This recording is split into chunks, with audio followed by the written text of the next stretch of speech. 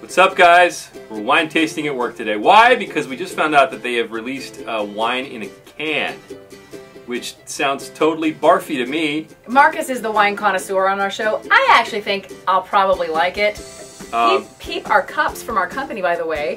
Yeah, you know how I feel about that logo. iHeartMedia cups. You know what we do here on the Daily. Let's get this party started. So here's what we have from the Union Wine Company out of Modesto. Wine in a can. Wine in a can. We have the Underwood Pinot Gris. I'm going to give that to you, White Girl Wasted. Show the camera. Excuse me. Okay. And the Underwood Pinot Noir, which is Oregon-grown grapes. Do I dare say Willamette Valley? I'm not sure. 13% alcohol. Okay. I'm actually horrified. Hey. Oh. Let's do it this way. Let's do a little bit of Pinot Gris just to open the palate. Open the palate? That's what we do in the wine biz, Sandy. Oh, palate opener. Okay, palate opener. So I'm gonna teach you how to. First we want to see what's on the nose, okay? See if you can get that lemon, citrusy, maybe some grassy flavors. Oh, like dirt? Underwood Pinot Gris from a can. Here we go. Get your face all the way in there. That's what he said. Hey. I don't know what I'm supposed to be doing right now. Can I just drink it? I just want to drink it. I'm catching some Model Glue on the nose. Let that open for a second. I can't wait anymore. There we go. Oof. Yeah. I've had a lot of Pinot Grigio. I would drink the crap out of this, but I'm not going to tell you that I like it, because I don't. But I would still drink it. Ooh, that's wicked on the finish.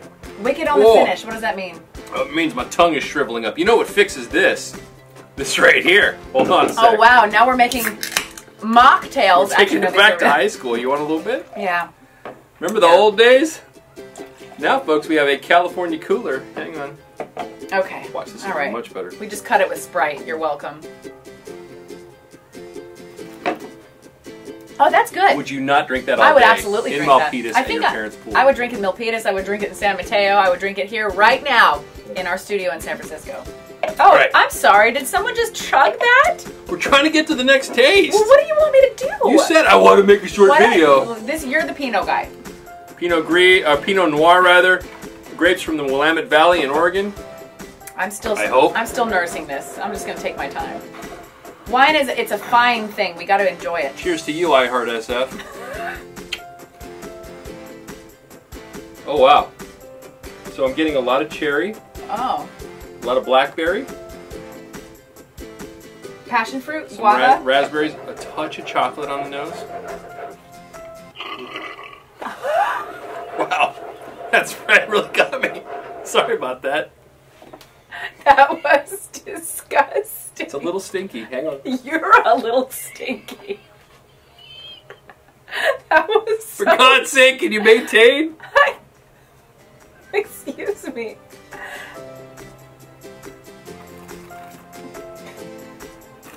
I feel like we're in college. What do you... Again, the finish is rough, man. The finish feels like, you know, like when you brush your teeth and then drink orange juice? It starts out real nice, but then it gets all kind of weird and grapefruity. Hey, chug that, will you? The key is to just drink as much as you can. as quickly as you can, and you won't notice it. Just drink it. Gosh, look, man. Would you not take this on a party boat in the summer? Come on. It starts really nice, but then all of a sudden my mouth hates me. What happens on the lake stays on the lake.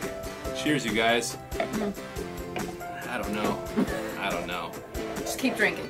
Salute. You want to try it? No.